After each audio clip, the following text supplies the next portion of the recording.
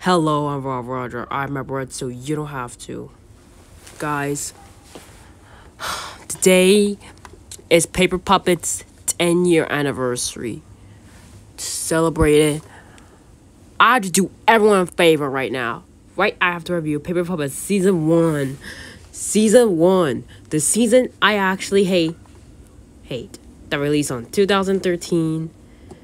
And yeah.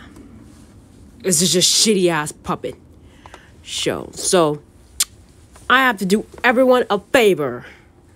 Right after review this piece of garbage. So let's review this piece of shit. I really do think that. Wait, it was a time. It was like a 9-year anniversary of Paper Puppets since last year. Hello, I'm Roger. I don't know, so you don't have to. Yeah, guys, happy 9 years. Yeah, that's right. So I have to dig in to review Paper Puppets Season 1.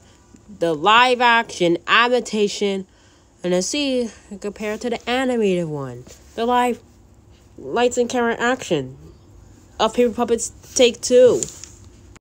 Alright, so the episode starts with Golden England is like making a first challenge. Well, actually, to be honest, it's like compared to Nam and Sandy Season 1. It is too over to my ass, but to be honest, I don't know what it all about. But luckily, let's check out my favorite scene. What? Take this.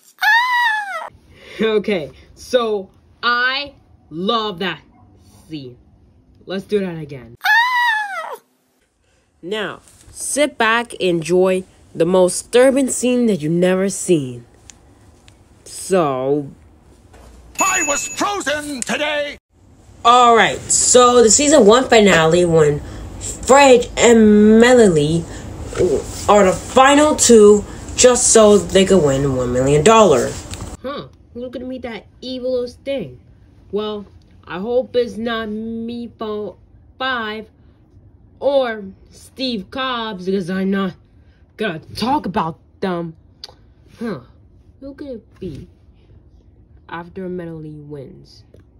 Mr. Hand! Like, come on. It's just a little puppet thing. See? Like, fuck, man. I thought the criteria of Mr. Hand from Paper Take 2 episode 12 was. You better keep your head up, Journal. Because without even knowing it, it can be lights out for you.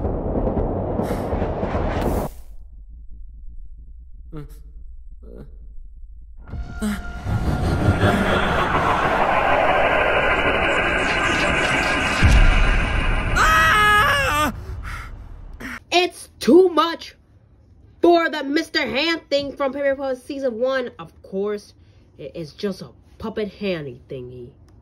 Whatever. Fuck it. Like, in Nam and Sanity Season 2, Me from 4 saw the smug face again. Or Steve Cobbs, I guess. Well, he didn't meet Me from 5 again, because he's dead. Since Nam and Sanity Season 1 finale. Back in 2012. I didn't remember that. So, yeah, I got nothing. But, fine. Show me that Mr. Hand was planning for and what he's gonna do. The government had built an artificial planet, which was at least 2,000 light years away. And the object community has been overpopulated by so much shows. Like, have you even seen Chaotic Objects? Anyway, like I was saying. So, let me get something straight. The atomic bomb that Mr. Hand was talking about, it will plan to destroy the entire world, including Canada's and American border? I still don't get it. Not even that was a ridiculous thing. He used an atomic bomb to destroy it? I don't think so. Well, Paper Puppets Take 2 episode 13 was, but luckily, Journal got eliminated. Well, I don't know where the hell is Journal. He's been acting like a big baby since episode 12. Of course, he's just a nerd, a dork. Well, he have to be around here somewhere because he just went back in that cave. Or even a laboratory. Well, keep this behind us together because Journal is nothing but trouble. Where he gonna meet again? Like Mr. Han or something? I don't know. Wait, is it like gonna change in episode 14 of Paper Puppets Take 2? Yeah, apparently so. Well, and then episode 13 of Anam Insanity, Cobbs build a ship. When he actually built a ship. This is where Mifo 4 was talking about. Or S2. Well, actually, that was a pretty damn distressful. Mr. Han tries to give Melanie a $1 million, and he said no. But luckily, what is Mr. Han's gonna do? Well, I don't even know that. But luckily, he have no choice. But luckily, he killed Fridge. He just killed him out of nowhere. And also, contestant pulled out the dimension and sent Mr. Han in another dimension. Wow, what a buggo. But luckily, is it changed from Paper Puppets Take 2? Well, I don't know. But luckily, however, that he was sent to the 5th dimension. Well, actually, Mifon 5 dies in the Anam Insanity Season 1 finale. Well, he is not coming back in Season 2. He's not coming back. And then Golden Higgins says, goodbye, Mr. Han. And that's the end. And now that's the end of the... And then the mysterious thing. And that's how Paper Puppets Take 2 begins. Oh, guys, this is it. The only one. Hey! Wait, what was that?